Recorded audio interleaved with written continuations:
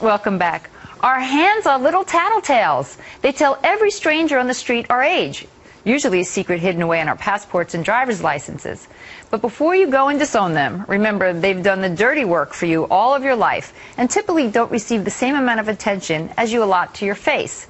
So here with some tips on how to lessen the age problem and let us know what's hot and what's not when it comes to nail polish is Jen Goldstein, the executive beauty editor of Marie Claire magazine. Jen, thank you so much for being here. Thanks for having me. So hands. Yes. They can be a real problem. I know. Some women worry that they give away their age. I don't think that's the case at all. And if you have great colors and you wear them in appropriate places, you're going to look great. So that's the key, the appropriate color for the appropriate places. I think it is. You don't want to be wearing green glitter to a formal affair. I mean, that's just not the way to go. Unless you're 12. If you're 12, that's fine. That's true. But for either of us, I think we should stay away from the green glitter. Does the hue of the skin have anything to do with the nail colors that you should pick? Sure. If you have like olive skin, you wouldn't want to do a green tone. And if you have golden skin, you wouldn't want to do a yellow tone. You sort of want to go for something with contrast. Like classic red, you can't go wrong with. Pretty much everybody looks good in that type of color.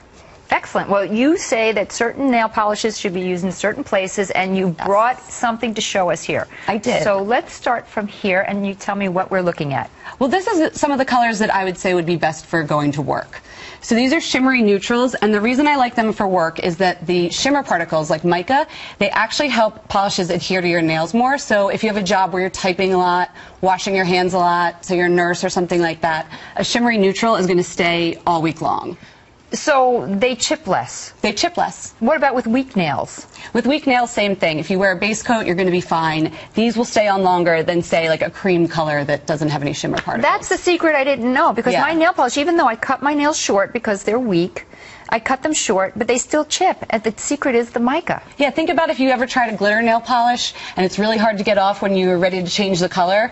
These are smaller particles of glitter, so they're going to adhere to your nail. Well, that's an excellent tip. And the next group here is reds. I'm calling this our date night out. Okay. Maybe with your husband, or maybe you're out with the ladies looking for a man.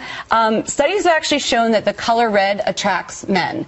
So I brought some red polishes here for your viewers. I feel like these are the kind of colors that are going to get you noticed, and they're not scary, like a green glitter, aqua, so men can understand this, not men repelling shades. Well, who knew that red attracted men? I would think it would mean stop. Yes, you're good in this dress, it would be perfect. So the next. Over here I brought some colors for a formal affair, black tie affair, a wedding, a charity gala.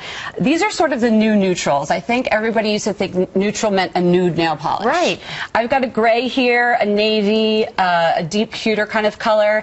They look really good with formal wear, and they let your jewelry pop. So if you have silver or gold on, it's really going to look good next to these types of colors. Right, because it kind of blends in with the dress and the black tie. Exactly. Excellent. Next. These are the kind of colors I would say would be good for vacation. But it's not just the color that's good, it's the formula. These are gel polishes. Not the kind of gels that you'd get at the salon where you have to sit under the UV lamp. Thank goodness, because I always thought that damaged the skin on the hands. Well, it's UV light, just like from the sun. So it has the same damaging effect. These types of gels, you do not need to cure in a UV lamp. Okay. They cure with ambient light, so you're going to get that gel effect, which means they're going to last longer, which is great when you're on vacation. So we have this one from Dior, Nails Inc., and this is a new one from Sally Hansen that you actually need to put the top coat on to get that curing effect. But again, you don't need a lamp. Well, and truthfully, who wants to be in the nail chair when you're on vacation? Totally, and these will last you all the way through if you're going to the beach. You ever notice how sunscreen sometimes mats out your nail color? Yes, it eats it up. Yeah, these stay shiny even with that sunscreen because they have a gel polymer inside of them. Very cool. And the last group? This I'm calling our fun section. I know I said no green glitter, but maybe sometimes. These are like a weekend kind of colors. These are the new top coats that you can do. This one is holographic. We have one that's duochrome, and this one sort of looks like street art when you put it on your nails. What does holographic mean? Holographic is like it reflects light, opalescent particles inside. Okay. Sort of like jewelry for your nails. Beautiful. Maybe not for work, but they're fun for the weekends. You're also prepared to talk about healthier nail polishes, because this is a question I get from my viewers all the time. Can you talk about healthier nail polishes that maybe don't have formaldehyde or the top 3 to 5 chemicals that most nail polishes have? All of the polishes here actually are what we call 3-free. They don't have the formaldehyde, DBP, or toluene, which is another chemical that can cause irritation for some people. And a lot of these polishes are actually phthalate-free, so they have none of the chemicals that might cause irritation or allergies. I also brought this Mineral Fusion polish right here. That's the one I use, actually. You do? Yes. Okay, this is one of the most natural polishes there are, sold at Whole Foods and things like that. They don't use any synthetic colors. They only use natural minerals to get the colors that they have. So you might not be able to get the green glitter from this brand particularly, right, but you know you're not going to be getting any of the chemicals. Right, so you have to give up the glitter to be healthier. But it's still a pretty color. And this is actually from Sephora. This is a remover. Apparently Sephora has a section of nail polishes and removers that are the phthalate-free. Yes. So the nail polish remover, for me, the chemical you really want to look out for is acetone. Acetone can be drying. It's unhealthy if you inhale it.